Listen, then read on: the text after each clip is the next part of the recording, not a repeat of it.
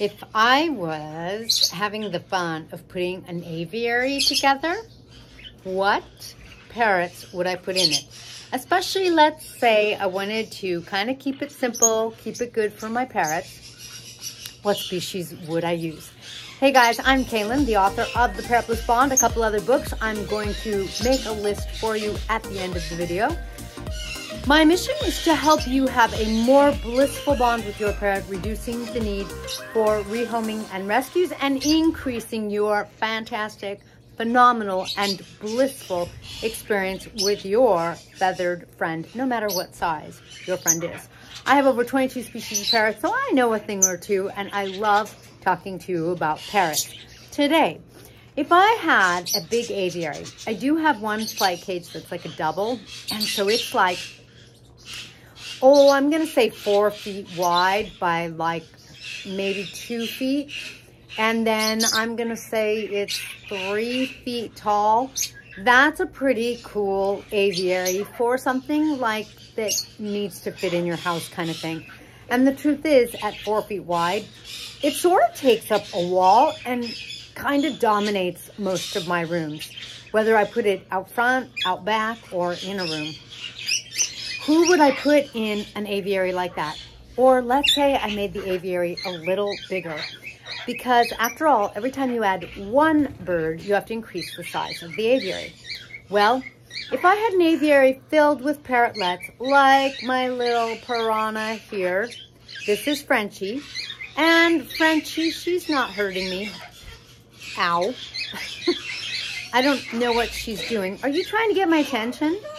Okay, I'm putting her on my knee. She like scratched my nail polish off. Fortunately, she didn't eat it, but little Napoleons, they don't need a sword. It's built into their beak, right? Yeah, you're trouble, you're trouble. Would I have an aviary filled with parrotlets? Actually, I do. I love it. I absolutely love it. Why? Because parrotlets come in a lot of colors. Maybe I'll try to show you a few. Some of my favorite colors are like white with a little blue. Frenchie is like a blue-gray. I love her blue-gray. There's more of a blue-blue, isn't there? Mine, because I bred some of my parrotlets, mine are similar. There's like lemon. They call it, this is American yellow. It's yellow. But American something. It's really pretty. And then I have this one that's like just a Picasso of colors, really pretty, in greens and like lemony greens. I love that, like shades of lemon and lime. I love that. And then of course there's green. The lemony is very different. Love those. Would I do an aviary? Absolutely, I have. Another one, budgies. I do not have an aviary filled with budgies, although I do have a small aviary with just 3 budgies, 2 cockatiels, and 1 red rump. And that is a smaller little aviary. I think it's considered a flight cage. A flight cage, the idea is that they can fly in there. They can open and spread those wings, but, you know, they're not flying real far. Now, in the wild, my friend A told me that cockatiels and budgies, I don't remember if this is true of the red rumps, they fly far and fast in a straight line. So the ideal thing for them is probably to let them out of the aviary and let them just whoosh, fly around like that. But they are in a cage or little aviary that is like 2.5 feet wide, I think 1.5 feet deep, and then I'm gonna say 3 feet tall. It's not bad, and they use some of that space. Generally, parrots use a lot of vertical space, but when there's some horizontal space, for example, the parrotlets will use that. So I'll make different levels, and that way they sort of get more space because they kind of go like this.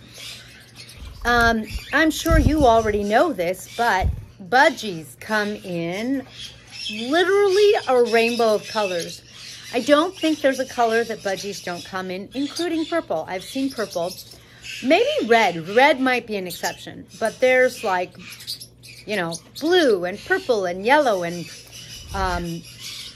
green, of course. And then different shades of that. I love the beach budgies. The beach budgies, they're like a powder puff. My new budgie, Oz. What color is Oz? Oz is sort of like a cloud white with a little gray lining and some light blue fluff. Very, very cute. Very sweet. So I like having a small little aviary with Australians. That works. But in my wildest dreams, I would have an aviary the size of the room I'm in. So what? You know, I don't know, say 10 by 10 feet. I think my room's a little bigger, but you know, 10 by 10 by 10 or something, that would work, right? Filled with some budgies and or some cockatiels. Oh, absolutely. As a matter of fact, I would, at that point, look at, you know, maybe a red romp or two in there. I like pairs. Maybe a turquoise parakeet. Yeah. I would see if, I would add, my friend said that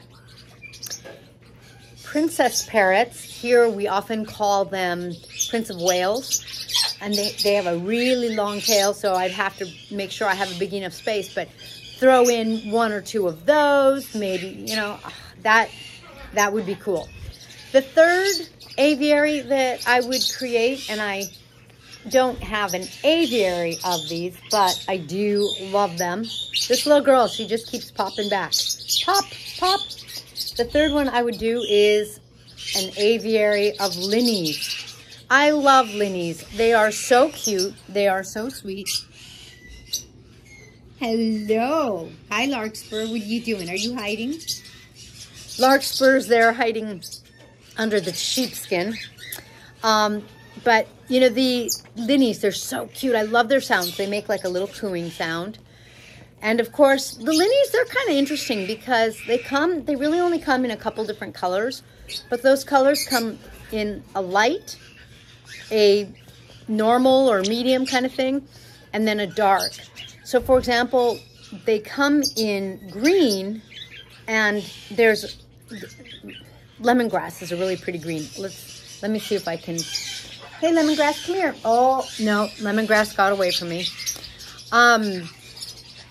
But they come, for example, in olive. Their olive is really pretty.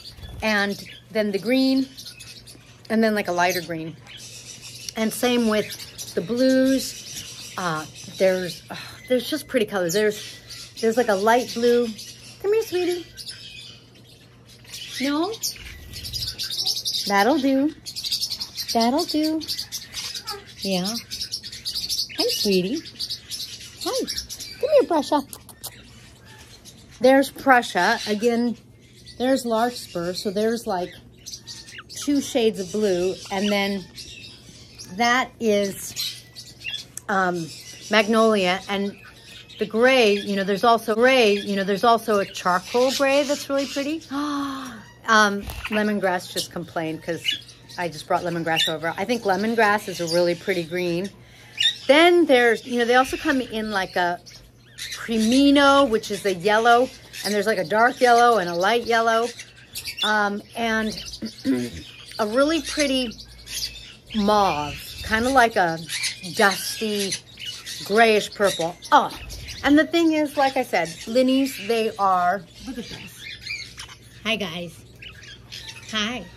They're just so cute. They're so curious, and I love their sound. So there you have 3 aviaries of small birds that, you know, if you have the room, like even in an apartment, that would totally work. They're not too loud. They're totally cute and adorable. I just adore them. Now, my 4 Linnies that I've showed you, they are in a cage together, and that cage is also, it's a different kind of flight cage, and it is like, I'm going to say 3 feet by almost 2 feet by 2 feet. So there's plenty of room for the 4 of them. If I wanted to add any more, I would certainly have to get a bigger cage. I wouldn't, you know, they like to have their own space, and they are partnered off because everybody likes to have a best friend or a mate. So they do partner off, but you can see that before Magnolia was here with me and now Lemongrass is with me, they still stay friendly if you spend time with them. So there you have 3 of my dream aviaries. A 4th would be larger, and that would be Curia conures, which are green cheeks, the black caps, crimson bellied, my blue throats, you know, those, I love parrots, what can I say? All right, if you have any questions, please be sure to post them down below. If you have a piranha, let me know what your piranha, Parrotlets name is. You know, you're over a year old. You're supposed to stop the biting. She's actually been really sweet, and now, oh, she's hungry. She didn't get birdie breakfast because she came out of her aviary when I was giving me breakfast. So now she's saying, I'm hungry. And I'm like, I fed you guys. Okay, so check out my links below, or keep watching and I'll give you a little more info. Okay, can you see all 4 Linnies? Oh, one just went behind me. There's Larkspur, and down there in the Ocean Beach scene are Magnolia and Crush. In case you guys don't know me, I'm Kaylin, the author of The Parrot Bliss Bond. That was my first book, all about helping you create a blissful bond with your parrot. Number 2 is Get to Know African Gray and Cape Parrots. Number 3 is Feathered Splendor. You can see that it's a larger book. And I did it this way because it's a full colored book, full color pictures. There is information on 20 species, and then there are pictures of over 40 different species. What that means is, for example, I think there's like 5, 6 different species of macaws in my book. I use my books and my new coloring books to help support my flock, because as you know, and as you can imagine, taking care of my birds is of utmost importance to me. My daughter makes awesome designs, and I do some designs too for t-shirts. So if you want to support my mission, please be sure to check out my links below. Down there, I support, as best I can, my very favorite rescue, which is Bird Gardens of Naples. You can buy things from my store that supports us at shop.parrotbliss.com. You can become a YouTube member. That is a great way to show some support. Or you can buy one of my books or coloring books on Amazon under KB Raphael. Thank you for watching. By watching and giving me one of these in a comment, you also support me. I really appreciate that. I hope you enjoyed the video. I'll catch you next time.